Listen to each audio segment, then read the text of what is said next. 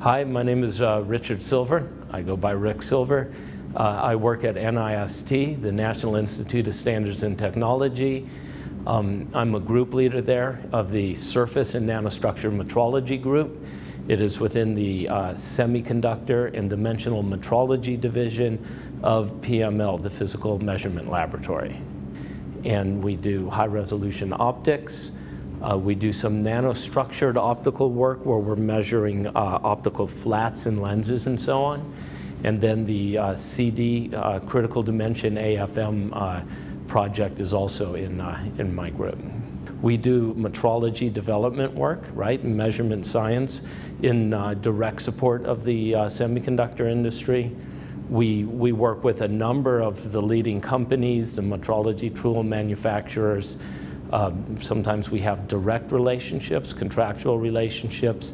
We've had assignees from the major manufacturers come to NIST, and also with SEMATECH would be another example of a close relationship where that consortia allows us to come together and work on specific projects often. I think today there's, say, maybe, I don't know, 3, 4, 5 significant things that we're working on pretty closely with the industry that are, they're in that kind of evolution mode where things are starting to be picked up by the industry and we're working. So one of those areas is, for instance, SEM, scanning electron microscopy modeling, so model-based SEM work.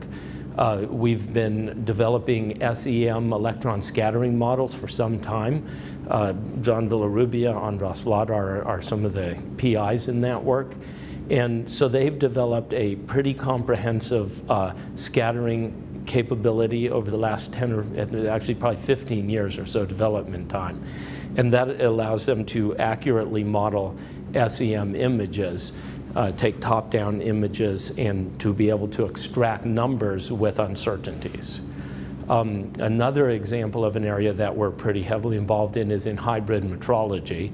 So this is something that over the last, I don't know, maybe we gave our first paper in 2009 on it. So over the last 4 or 5 years, this is an area that is starting to become more quantitative and adopted by several companies. There's some leading optical tool manufacturers, SEM makers, and chip makers who are utilizing these new methods of combining different measurement techniques.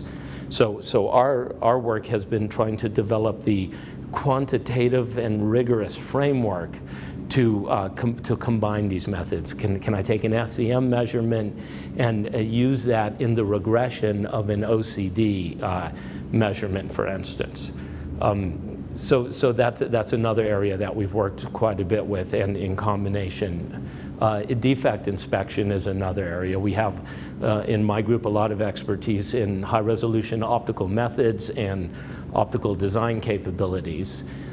We've been developing different kinds of ways to structure illumination and use Fourier illumination control and engineering, and also on the collection side.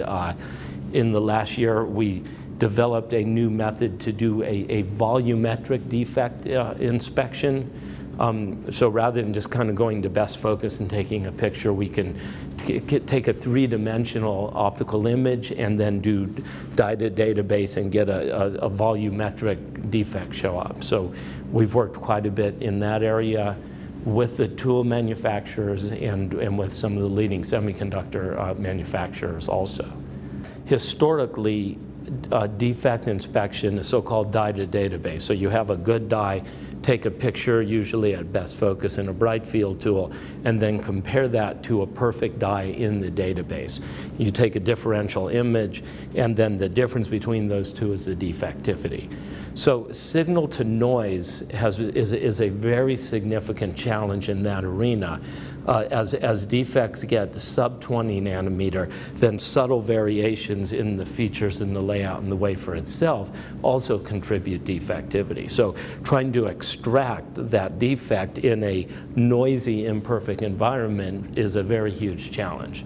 I should say that there are, say, electron microscopy methods that one can see the defects clearly, but at those kinds of high magnification imaging situation, the throughput is entirely unacceptable. So optical methods provide unique throughput. So one of the things we've done in the paper that we're presenting, Brian Barnes is presenting, is to take rather than taking a best focus image, move the sample through focus. And then we acquire the three-dimensional optical scattered field, and we then have a three-dimensional good defect field, and then one with the defect, or where we want to look for defectivity, subtract the two, and then you have a volumetric image of the defectivity. We combine that with the structured illumination method, so that we find with things are very uniaxial now in the lithography process, and so the methods that drove lithography to go that direction work very similar in optics. So having repeated structures allows us to tune the spatial frequency of the light to the actual targets of interest, and the same thing with polarization is another very important tool to enhance defectivity. In the optics arena and in the SEM, we've done a whole lot of fundamental model development to see where these industries at, and to try and help the individual companies to implement the most up-to-date and rigorous models. For instance, in the case of SEM, one of the challenges often is in the case of, say, hybrid metrology. So we've come up with we've developed in applied optics 2 years ago, we did a pretty detailed paper on this, of the full mathematical underpinnings of using the Bayesian and regression methods for hybrid metrology, but that's not necessarily immediately compatible with a high volume manufacturing environment. So there's some very interesting challenges in taking the rigorous physics and mathematical treatments, and then helping and working with companies in how you can extract the parts of that to improve manufacturing and metrology in that environment. That's one of the very real challenges.